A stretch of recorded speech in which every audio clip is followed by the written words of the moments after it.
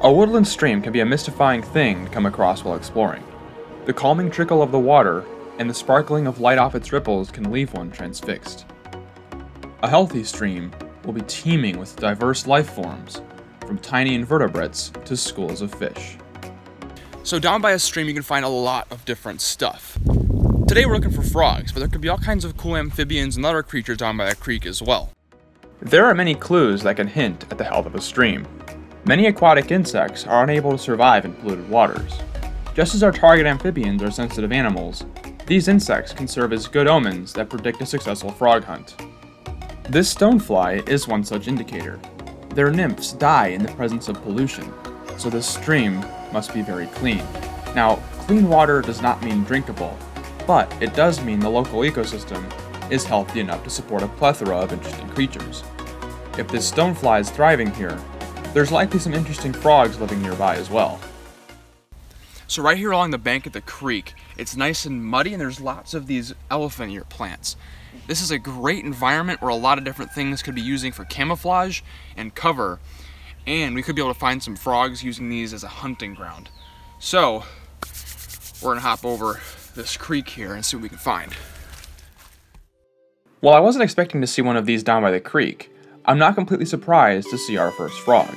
This green tree frog may spend most of its time in the trees, but it may find its way down here to the creek to hunt for insects or to breed. The frog sits perfectly still on the leaf of the elephant ear, its bright green coloration and inconspicuous shape allowing it to blend right in. It takes a keen eye to spot one of these frogs hiding amongst the leaves, but spotting them is the hard part.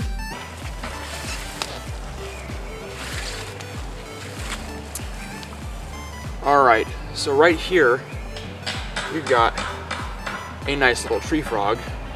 I'm gonna grab him real quick.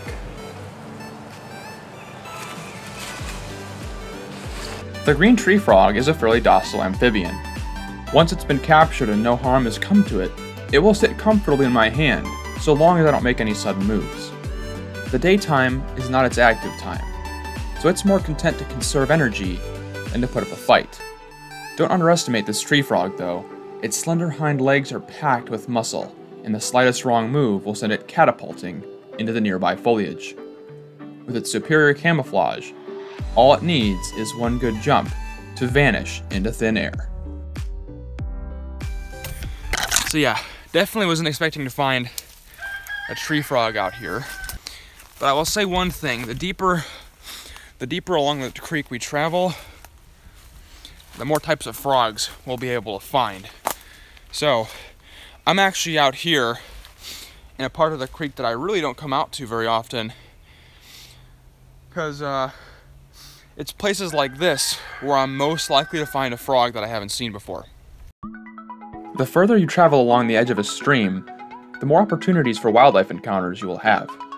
But following along a stream is not a simple task. The water and shifting ground create mud pits and loose sand that can swallow your feet, and various plants growing along the edge serve as obstacles that can block or hinder your progress.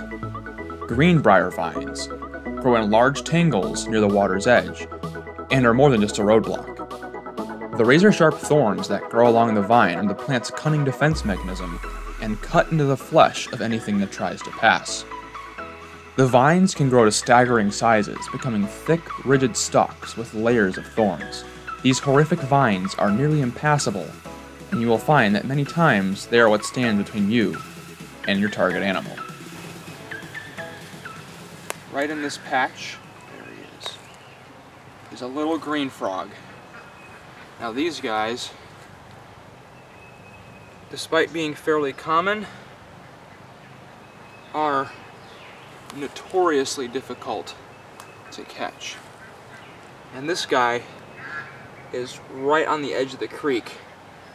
So one wrong move and he's gone. He'll shoot right into the stream and he'll swim underneath some sand or shoot downstream and I won't be able to catch him. They're fast on land, they're even faster in the water. So I'm gonna get one shot at this. Possibly one of the most familiar frogs to anyone in North America. The green frog is a common sight along streams and ponds. What they lack in novelty, they make up for in their sheer difficulty to catch. The green frog has incredible reflexes, and will often leap into the stream as you approach, before you even have a chance to spot it. While not impossible, catching one with your bare hands is a difficult task.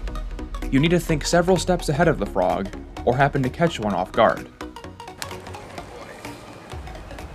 I'm gonna need both hands. I'm just gonna have to hope that I don't miss him. And hopefully, I'll be able to grab him with this hand. He's not super big. The bigger ones are actually quicker. There he goes, into the creek. On any given day, it can be hard to predict what creatures you will encounter while exploring a creek. At first glance, this little frog might look like a juvenile green frog, but this is in fact a cricket frog. It resembles the members of the true frog family greatly in its pointed, hydrodynamic frame, but it's actually a ground-dwelling member of the tree frog family. The bumps and patterns that line this frog's body give it impeccable camouflage on the forest floor along the creek's edge, and its 3-foot jump can make these little frogs incredibly difficult to catch. Alright, what I'm gonna have to do is I'm gonna have to use a stick. I'm gonna have to chase him off of this little mud flat here, because that will literally swallow me whole, and I'm not sure how deep it is. So I've got my eyes on him. I'm not trying to catch him with this little maneuver. I'm just trying to make sure he doesn't go this way. I want to get him back towards where I want him to go. There you go, buddy. Okay, he went this way. Come here, you. All right, this time, I think it's official. Yes, okay.